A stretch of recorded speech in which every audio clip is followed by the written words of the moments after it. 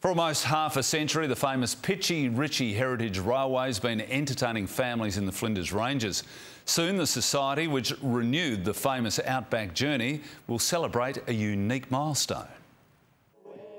The Ch7 provided a day out for thousands of families across Australia for generations.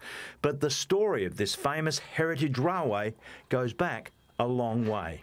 On July 22nd, 1973, almost 50 years ago, a group of railway enthusiasts met here in Port Augusta to establish the Ch7 Railway Preservation Society. The initial brief was to preserve dry stone walls and heritage bridges, but over time, from little things, big things grow. These old protest signs are sacred to the early volunteers who faced down a government prepared to let this famous railway line fall into disrepair. And as you can see, they won, with the Afghan Express mesmerising all who jump on board. But to run a steam-breathing beast like this, you need an army of volunteers, like Jack Hart and his dad Hayden. So I'm a third-generation volunteer. My grandfather, my father who's driving today. The society will need all the hearts it can get as it plans for the next half-century. Its early brief was to save the track. Then a year later came the rolling stock, like the engine Hayden's driving today. Still hauling railway enthusiasts from as far away as New South Wales. Oh, it's great.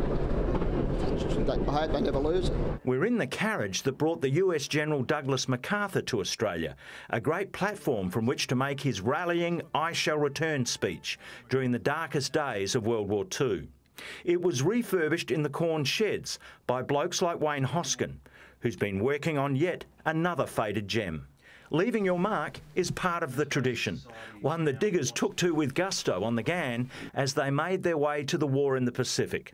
It's a story Wayne knows from his work on the famous Car 5, with its secret panel of inscriptions.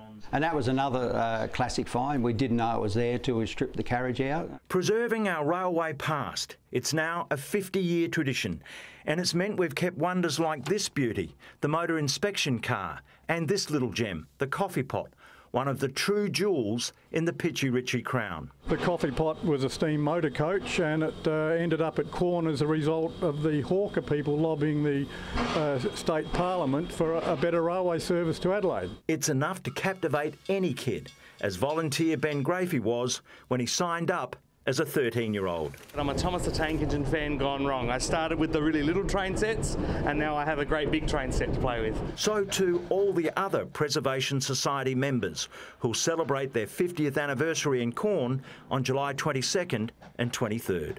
Ron Kandelaars, 7 News.